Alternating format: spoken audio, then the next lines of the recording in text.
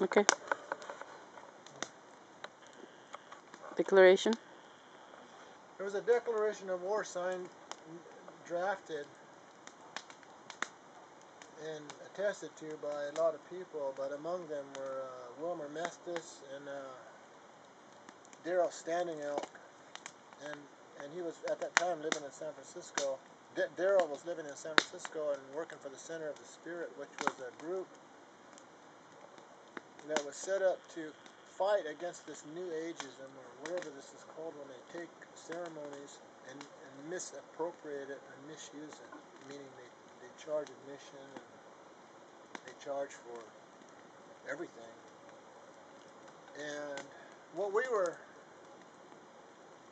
trying to do, and we had been doing this for a long time. This is not just because these guys signed this declaration and drafted this thing up in the 1990s. This has been talked about for years by the elders and by a lot of people. This is one of the main arguments that was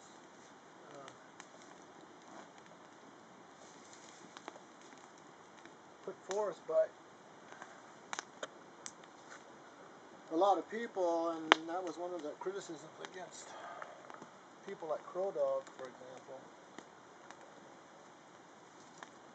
that also against others, like Sun Bear and I don't know all, Archie Fire Lame Deer and Pete Catches and the Man in the Moon and the Dog Jumped Over the Spoon and all that, because at some point everybody's tried to show these ceremonial ways to people, but some of the people that I mentioned may have done more than that. And so there was talk about how to bring that to a conclusion, because we were worried about it might hurt people. That was our main concern. I mean, we were also worried about appropriation of our last remaining standard of our culture, our ceremonies, since the invaders have taken everything else, the land and all of that. But I'm not talking about all that right now. So eventually what happened was this declaration of war, which said that only certain people are going to be recognized as legitimate carriers of the ceremony, meaning they had permission of the people to do these things, sundances and whatnot. And everybody else had to stop, cease, and desist. So we ended up in Sapa, and lo and behold, we caught, a red cloud, vernal red cloud, doing ceremonies for profit with some people that were out of, the Twin Cities area. So we confiscated all their stuff, their ceremonial belongings and everything. And we told them to get out of there. And we caught another guy that was trying to sneak in and go up the hill. And then we did go up on the hill, and we brought down a whole bunch of things, and we put it in a blanket that was used for offerings. And I mean, it was shocking to find out some of the stuff that they had put up there as offerings. You know that story of Powell Highway where that guy goes up the hill and puts a candy bar up there? I actually found a candy bar up there. I mean, I don't think it's right for Gary Farmer to go up there and do that in a movie just because he wants to do a movie, or the rest of these clowns that are acting like Indians. But that's their business. But it does, when you do that on a movie, some people take that for serious, so they're going to go to those places and they're going to actually put, candy bars up there and money and everything else. Well, we got all of that stuff and we put it in this blanket and we took it down and we showed it to the elders. We got them in the circle, and I brought that blanket forward with some young warriors there. And we put it out and spread it out, and I spread it around, and I said, this is what's on our sacred mountain. And the elders went up to that blanket, and they looked down, and they started crying. The women started crying in that old traditional wail that the Lakota women can do, It was sad.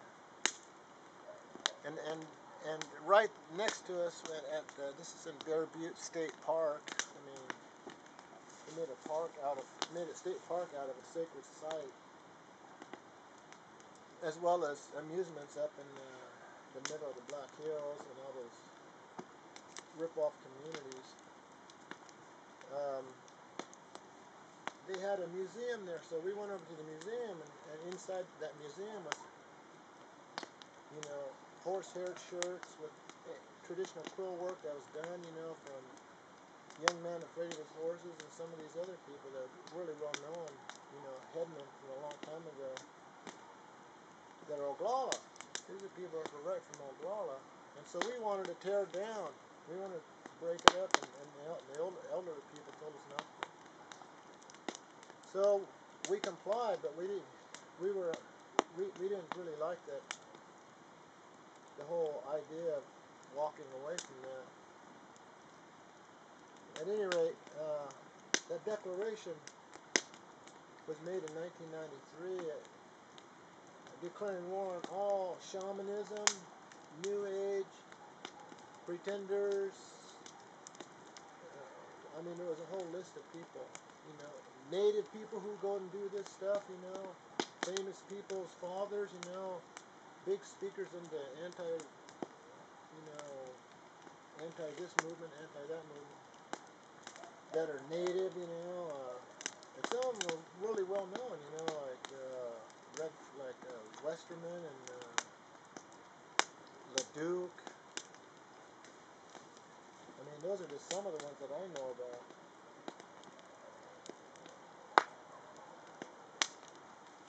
So, I think it has to be corrected, and that's one of the things that we tried to do then. And so at this time, our family's going to do a sweat here tonight. We're in South America, by the way. This sweat's not for sale. I'm just doing this because I'm still carrying on the war, regardless of what anybody else is doing.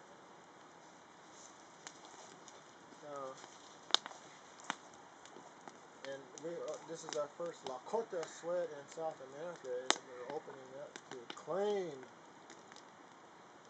our land here in this part of the hemisphere. Because all of this hemisphere belongs to the first creation. And I'm not just talking about the two-legged, I'm talking about all the ones, the four-leggeds, and all the trees. And all the ones that are missing too, that got exterminated along with a lot of our two-leggeds when the invaders, the Indians showed up from Italy or wherever they come from. And this is also a statement from me to the general public about the movement, general public, about sticking to business. We have some unfinished business from Wounded Knee and from all those trials, and that includes looking at all those cases, whether they're regardless of who it is, but also looking at the ones that actually paid the utmost price. Joe Stunts, Jim Little, a lot of the Loud Hawks, most of the Loud Hawks, which is my family, and a lot of other people that I can't even mention all the names, and people that paid the price. And while the movement hierarchy, the media selected leaders, and you know who you are, unless you want me to name names, you haven't been doing anything except taking the bow. There's been a lot of people that. This movement is about the people. It's not about individuals. And it doesn't matter who founded what, where, and when. It's about the fact that we have to take care of our business with relationship to the land and to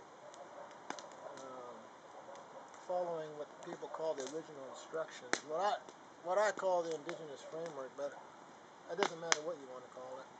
And it includes all of the tribes, not just the tribes that we know of in the north. There's like tribes down here, that Mapuche and Tawelchi. It's going to be 10 minutes.